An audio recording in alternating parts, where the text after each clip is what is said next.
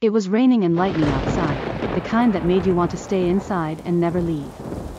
But Sarah had to pick up her daughter from a friend's house, so she braved the rain and headed out. As she drove down the deserted road, the rain pounded against her windshield, making it difficult to see. Suddenly, she heard a strange noise coming from the back seat. She turned to look and saw a man sitting there, his eyes fixed on her. Sarah screamed and slammed on the brakes, causing the car to skid on the wet pavement. The man lunged at her, grabbing her by the throat. She fought back with all her strength, but he was too powerful. Just as she was about to give up, a lightning bolt illuminated the sky, revealing the man's face. It was her ex-husband, who she thought had died in a car accident years ago. Terrified, Sarah managed to break free and run into the woods. She didn't stop until she was far away, safe from the man who had haunted her nightmares for years. But as she looked back, she saw his silhouette disappearing into the darkness.